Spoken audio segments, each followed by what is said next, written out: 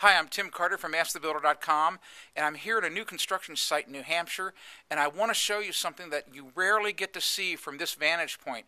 I'm up on top of a wall, a second-story wall, balancing myself so that I can show you a valley rafter as it's being constructed. Check this out. This is common roof framing that's being done, not trusses. Look at this. So what you see here, this is actually the main ridge beam of this house. It goes a long way, all the way down, and it goes across, and it continues down that direction for another 20-25 feet.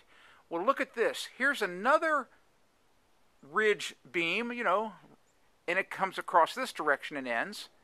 And the point is where these two intersect, you have to have a valley rafter, and there are actually two of these doubled up. And here's the valley rafter coming down. It's actually dropping in elevation, dropping. You can see my hand. And the valley rafters come down, and they rest right here on this wall. And the reason there are two of these rafters is because it's actually a giant beam. Here's what valley rafters do.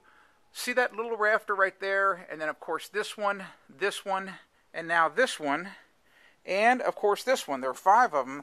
These all connect to the valley rafter, and you can see it's a very unusual cut. It's a compound cut of that rafter. Not only do they have to cut the angle this way, but they have to cut a 45-degree angle this way as well. So I'll show that to you again right here. This is called a cheek cut on this particular rafter where it intersects the valley, and you can see it's a gorgeous cut. I mean, you can't even put a piece of paper between that. So it's cut at an angle here, and it's cut at an angle here, so that's a compound cut.